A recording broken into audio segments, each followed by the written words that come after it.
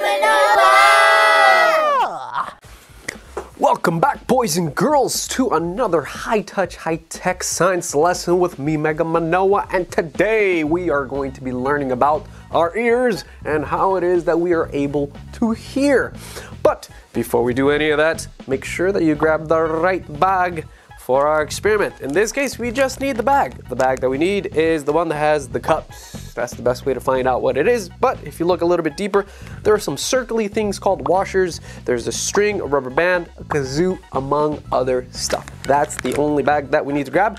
Aside from that, we don't need anything else that is not included. However, you do need a partner. All right, so we need maybe mom or dad, your brother or your sister for one of the experiments that we're going to be needing for today.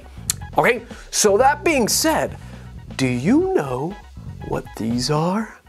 And yeah, that's our ear. And you know what it helps us to do? Ears help us hear? Exactly, yes, our ears help us to hear, right? Without them, we wouldn't be able to hear anything. And they are a part of our auditory system, basically what helps us to be able to hear. Although not all animals have ears, they have some sort of way of hearing, and it helps these animals even to protect them, because for predators, right, they're listening out for the prey. They're, oh, he's over there, and then they pounce on him because they use their ears to hear. But at the same time, the prey is listening out, oh no, where's the wolf? I don't want to be eaten today, right? So they use their ears to hear, and that protects them so that, you know, they could hear the predator ahead of time and they could run away. So how does your ear work, right? Even whenever you hear the sounds, you can't really see the sound. So how does that work? Well, first, sounds are just waves, okay? They travel in waves, kind of like this. You see how my arms go? So they travel in, as we call sound waves. We can't see it, but it goes into your ear. There's a little hole inside of there. And once it goes inside of the ear hole, which we call the ear canal, as you can see here, then it goes to the part of the ear called the eardrum. Now, there are different parts of this. First, as you can see here, there's a circly thing, which we call the tympanic membrane. So when the sound waves come towards it, it makes it vibrate. So it's vibrating, but that's also connected to 3 pieces of bone, okay? Here we have the hammer and the anvil and the stirrup. But they're not just there. Remember, from the tympanic membrane, it's kind of shaking, but since they're all connected to each other, the tympanic membrane makes the hammer vibrate and pivot back and forth. And same thing to the anvil, it makes it also vibrate. And then finally to the stirrup, it also makes that vibrate a little bit as well. Finally, it goes to this last part, which it looks like a snail, doesn't it? This is called the cochlea. And that vibration that's coming from the eardrum, it makes this cochlea vibrate, and inside of the cochlea are these little tiny hairs called cilia, and they're all dancing, oh, moving around because of the vibrations.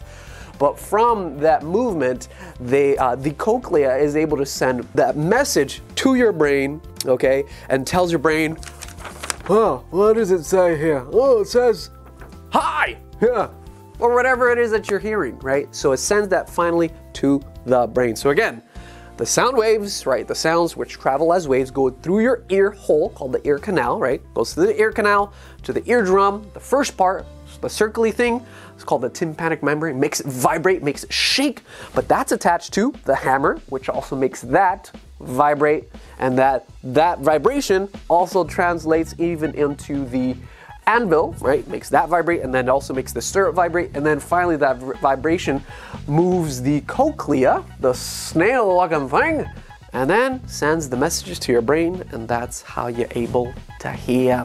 All right, so that's how it works. So you know what we're gonna do now? We are going to make ourselves an eardrum. Here we go.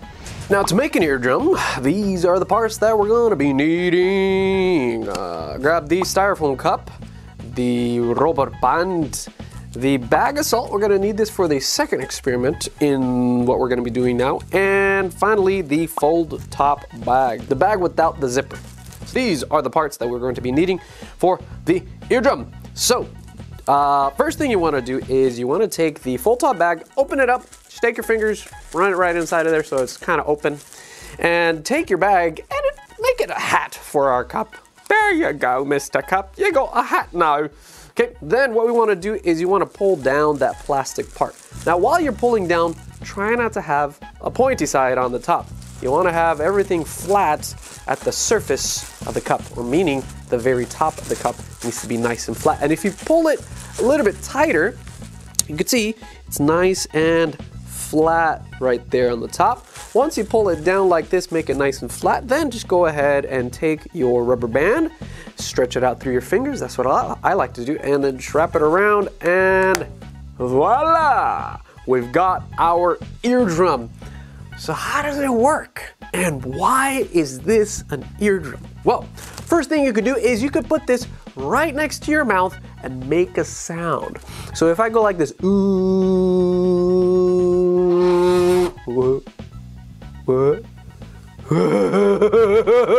Yeah, that's what we're doing. We're just going closer and closer. If you make a sound, you have to make a sound. Don't just put it next to your mouth. Nothing's gonna happen. You have to make a sound. You have to make a vibration from your mouth. Remember, that's what sounds are, just vibrations. Okay, so ooh,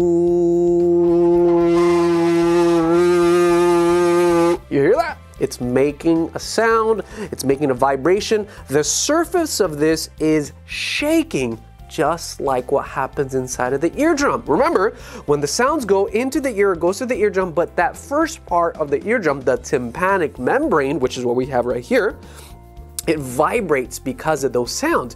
And if you take a close look at it, you could see that the plastic part of this cup is actually shaking because of the sound waves coming from my mouth. Okay, take a look. You see that? You can see each of the different pieces of the plastic just kind of vibrating and shaking because of the sounds coming from my mouth. So that's a cool thing you could do, right? But that's not the only thing you could do with this. A second really cool thing is you could have a party, a salt party, salt dance. So how are we gonna do that? Just take your salt and open it up. Now we don't want all of the salt. You want a little bit of salt at a time to be put on top of the of our eardrum, okay? And then we're just gonna put that right on there, and nothing's happening right now because I'm not making a sound. But if I get close and I still make that ooh sound, whatever sound you make, then you're gonna start seeing that the tympanic membrane of my eardrum is going to vibrate, and it's gonna cause my salt to dance. Watch this. Ooh.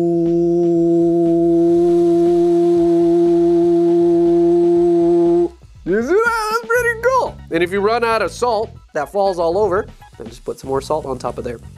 It's okay to make a mess. No problemo. Let's do it again. Ooh.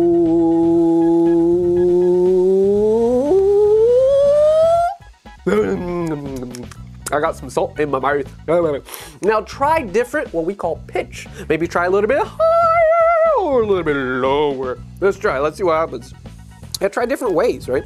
Here we go. Let me try a low one. Ooh. Let me try a high one. Ooh. Ah. Also, what you could try is you could try to be soft. You could try to be loud. Let me try to be really soft. Ooh. Not much. What about loud? Ooh. Whoops. Yeah. Pretty cool, right? So this is our little tiny salt dance. So again, you could see that all of these little salt pieces are bouncing because of the surface of my eardrum here is vibrating because of the sound in my mouth. So that's why we call this an eardrum, because it acts just like the tympanic membrane inside of your ear. As I mentioned before, sound travels in waves, right? But it travels through things, like it could travel through the air, it could travel through water, and even through solid objects, solid things. So in our next experiment, we're gonna see how good sound can travel through solid things like a string. So this time we're going to be making what I like to call a cup phone. What? Well, let me show you.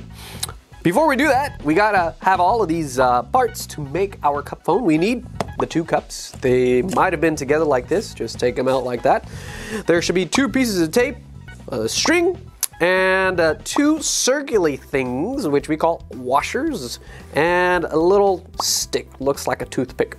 All right, so those are all the parts that we're going to be needing to make this, but not included, you need a partner. All right, so maybe your brother or sister, mom or dad, or grandpa, grandma, anybody that you have next to you. We need them to hold the other side of the cup phone. So one side is gonna be talking, the other side is gonna be listening. So that is all that we're going to be needing. Make sure you grab a partner for all of this. So then let's make our cup phone.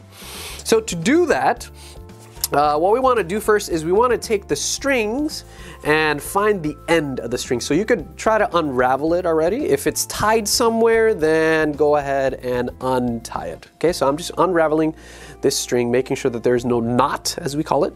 Okay, so I've unraveled it, and then we're gonna find the end of one, and we're gonna poke it through the hole of the bottom of this cup.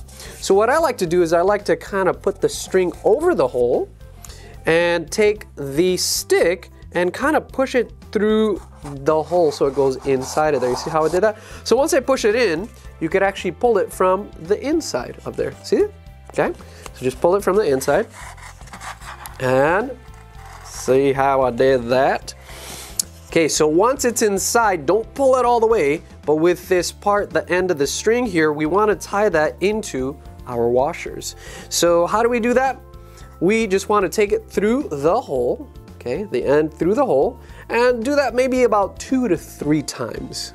Okay, so do that, and then we're gonna wrap it again through the hole by wrapping it around, okay, and then pull it through to the other side, and then maybe let's do it again for good measure.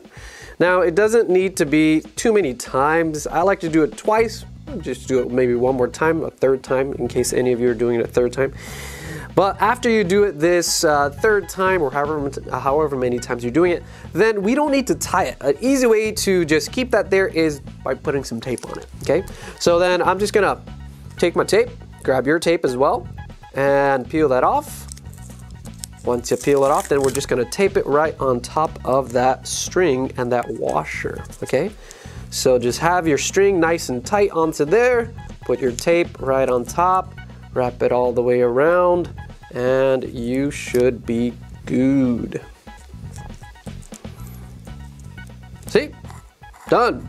That's one side, okay? And then if you pull on the other side of the cup from the bottom so that the washer comes all the way inside, then the string's not gonna go anywhere because the washer is holding it in place. You see that?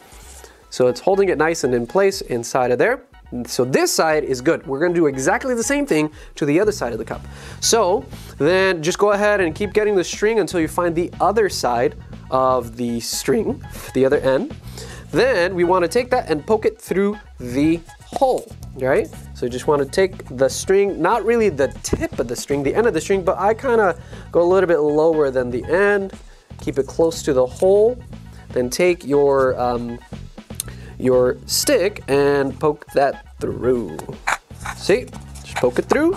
And once you poked it through, then on the other side, you should find the string as well and just reach inside, pull it out, okay, until the end comes all the way out. See, and then we're gonna do the same thing, right? Get your washer, put it through the hole, right?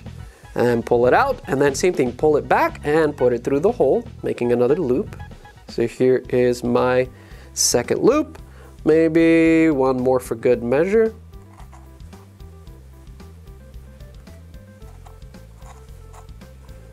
And that's good. Okay, then like how we did with the other one, we're just gonna grab our tape and put it right on top, make it nice and easy for us. By the way, a really good way to open these pieces of tape, just find a corner and use your nail and pick at it so that it comes off nice and easy. And if you get the corner off, then it's a little bit easier to get the rest of that tape right off, just in case you're having a hard time with these pieces of tape, okay? Then after you get the tape ready, then go ahead and put the tape right on top of all of the string that we just have right here. Put it right on top of there, and that is good. Okay, doesn't have to be very specific as to how, as long as the tape is holding the string. Okay, then same thing, we want to just put that inside while pulling onto this end. Then this is basically done. You got your cup phone, and remember the point of this is we're gonna see how good sound travels through a solid object, which is in this case this string. Now if your string is loose, like how mine is, you can't hear anything, okay? You need to make sure that it's nice and tight, nice and taut, as we call it, okay? So this is where you will need somebody else to help you out, okay? So one of you is gonna have it inside of one ear and the other one's gonna be talking on the other side over here. So here, let me give it to you here, okay? So you're gonna be putting it in your ear and then I'm gonna be having it in my mouth like this, okay? So then make sure that the line is nice and tight like this and then you make a sound. And then you'll probably be able to see that. But then after you finish doing that, then we do it the other way where I'm gonna put it in my ear and then say something, same thing. Oh, I could hear it. But remember, it only works if it's tight and not loose. If it's loose, you see how my string is loose? It's not gonna work, okay? So make sure that you keep it really nice and tight with your partner, okay? And that's the cup phone experiment. Now, people are not the only animals that are able to communicate with each other by making sounds. Well, insects also are able to communicate. Well, they don't talk like how we do. They don't do that. Instead, what they do is they rub their body parts together. Yeah, like sometimes they might rub their legs or their abdomen or their wings. Yeah, they would rub those body parts together and it would make a sound and they're able to communicate with each other. And that's what we call stridulation. What is stridulation? Great question. Stridulation is again just taking their body parts and rubbing them together. And when they rub them together, it makes a sound that might mean hello. I don't know. I don't speak insect. Or another type of sound might mean, might warn their friends if there's a predator coming, right? So different types of things that they could communicate with by just rubbing their body parts together. Okay, so in our next experiment, we're going to use vibrations to make a sound. All right, so we're gonna make some sounds by making some vibrations, just like the insects do their stridulation, right? They just rub their body parts together to make a sound, to communicate with one another. So to do this, we gotta grab one of these, the kazoo. That's it. Okay, so the way that this works, first off, is you gotta put it to your mouth. There are two parts. There's a little skinny part and there's a wider part, right? So you wanna put your mouth to this wide part, and if you put it to your mouth, and if you make a sound, you get